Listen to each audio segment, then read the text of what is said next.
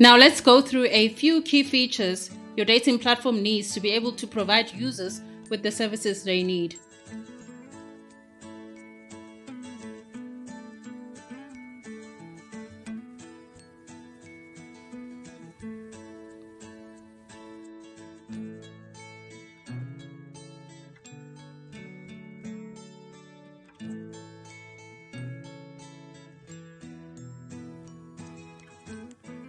So users need to be able to search and go through other users' profiles, find nearby matches, and they need to be able to communicate with whomever is behind the profile that tickles their fancy.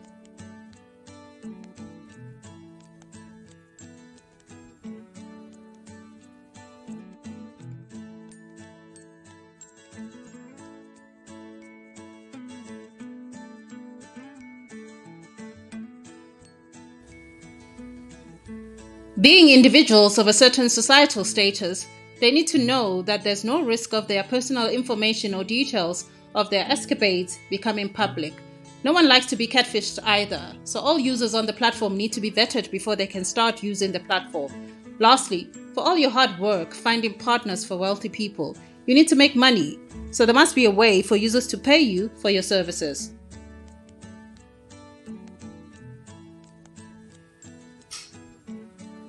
So now, let's look at the functionality required to bring our list of features to life.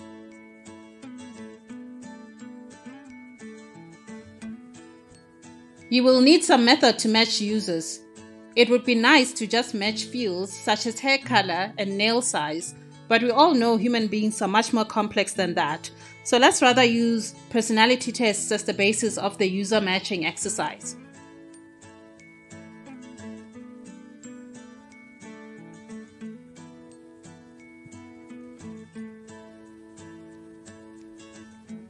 We carry on in a similar fashion, identifying the primary functionality required to build our features.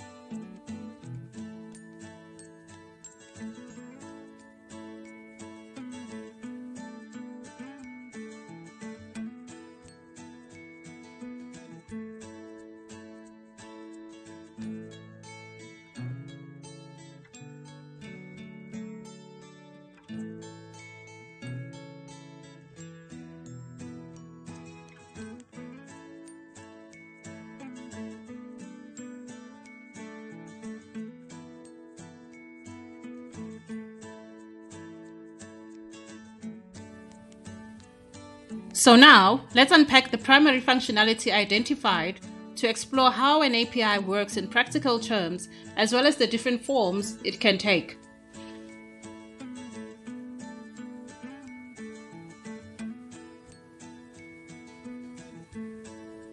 We know of many instant messaging applications that we use on a daily basis: WhatsApp, Facebook Messenger, the recently decommissioned Google Hangouts, and so forth.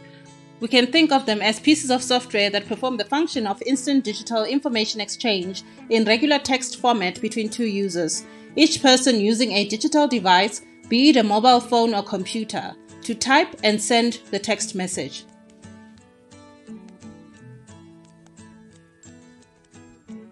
We need to store user profiles somewhere and define a manner in which a user can search for potential matches, so we can create a database for the platform that stores user profiles.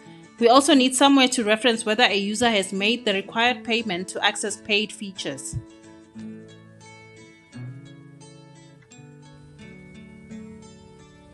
So we create a database where we store payments, accurately map a payment to the right user, and define the process of verifying the payment before giving the user rights to access paid features.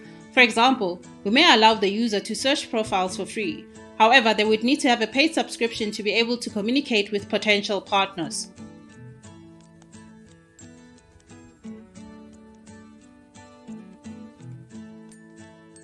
It can be quite a put-off for users to be continuously matched with people they've matched with before and it didn't work out, particularly if rejection was involved on either side. So we create a database to store previous matches so as to ensure that when users come back to search again, we eliminate the previous match from new searches or match results.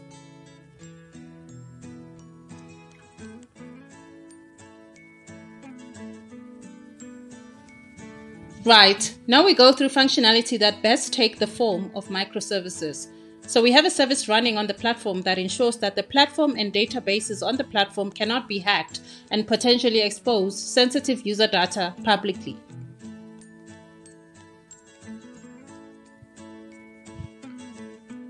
We also have a service that vets user profiles by perhaps polling public databases for information such as marital status, criminal record status, and credit record status.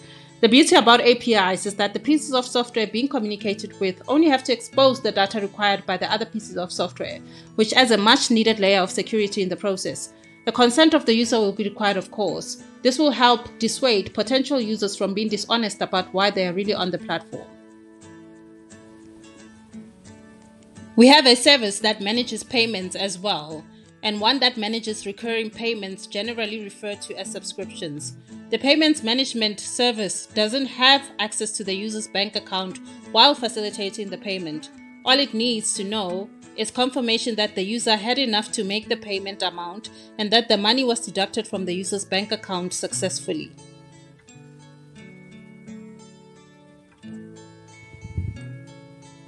Similarly, the piece of software that gives the user rights to paid features doesn't know or have access to the user's credit card information, for example. All it needs to do is get communication from the subscription and payments management pieces of software that the user made the requisite payment to be granted access to the paid features.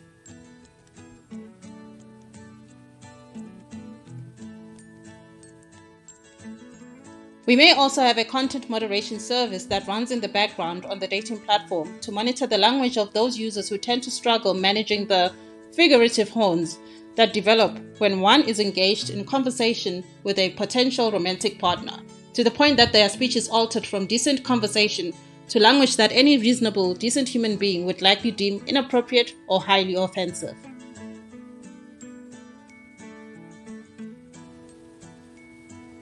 Then we consider operating systems. All these services, applications, and database storage and polling need to run on devices that operate in a particular way.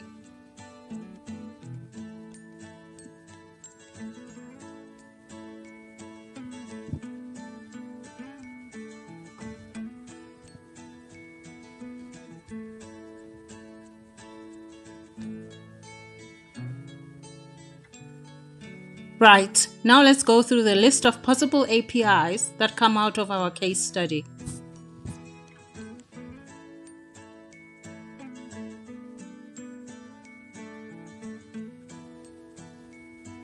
These are some of the APIs that we can integrate into our dating platform to make our lives a little bit easier.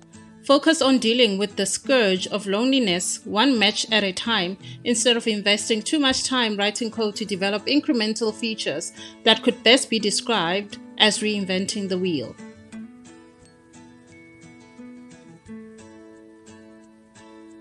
We are effectively accessing features of already established platforms via the APIs we're extracting here in the process of building our dating platform. Please note that this is in no way an endorsement of the said platforms. We are merely using them for illustrative purposes.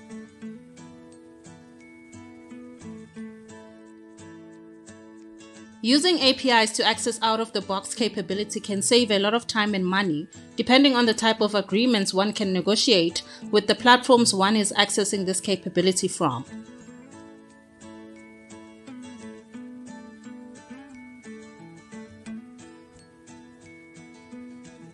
On the surface, the benefits are quite obvious, but in some instances things can be quite complex depending on data management legislation and such factors.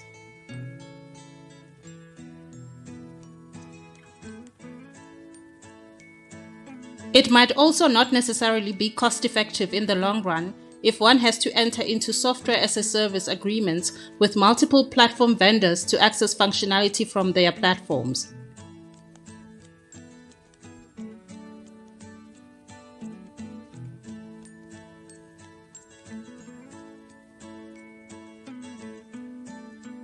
There are, however, ways to get around that such that the business case makes sense, but we'll discuss that in greater detail in later sections.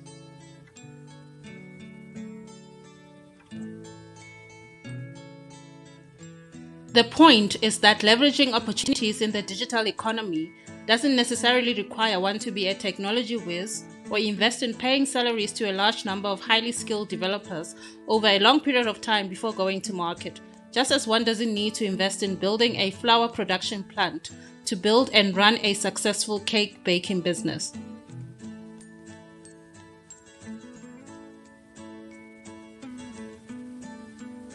Now we get into the explanation of how these APIs help us to get our dating platform up and running. So instead of boring the user with a long registration process when they have to populate a mountain of fields to register, you can give them the option of using info from their Facebook profile. So your dating platform will fetch the data from the user's Facebook profile after the process of getting the user's consent.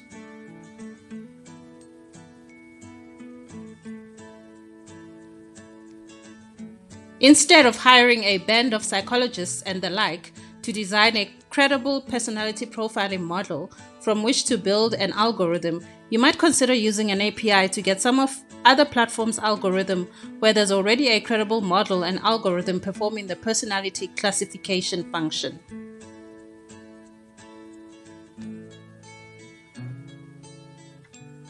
The same process applies with integrating subscription capability on the platform.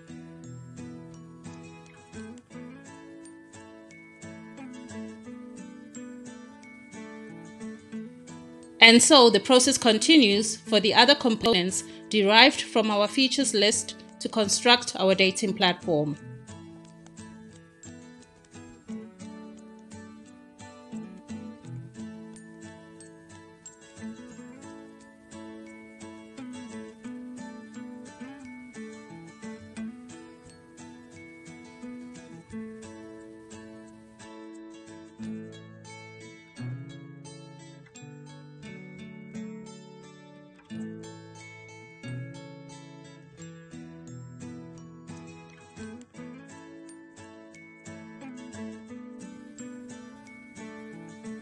All these APIs and eventually the entire composition of the dating platform have to obey certain nuances in order to work on a device running a particular operating system and be able to pass the process of listing the app on the particular operating system's app store, be it Apple App Store for iOS or Google Play Store for Android. And what does one need to use to be able to run their app on a particular operating system? Yep, you guessed it, an API. And here we are, from idea conception to potential API list. Join us in section 2 when we unpack the process from this stage, where and how to source the required APIs, essentially the fundamentals of API marketplaces.